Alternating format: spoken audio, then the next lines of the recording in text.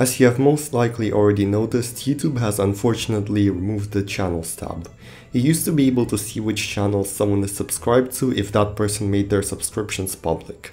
But now, as you can see, it's no longer there, and you can see who, in this case, Daniel Croft, is subscribed to. But luckily, there's still a way to do it. Now, what you have to do is get the ID of the channel you want to view the subscriptions of, which you could find in the page source. Or if you're on mobile, you can use a service like this. The link will be in the description to find any channel's unique ID.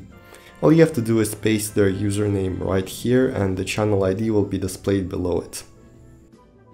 Then what you have to do is copy it and paste it to this site. Then click continue, and now you could see a list of channels that person is subscribed to, as well as the dates when they subscribe to each channel.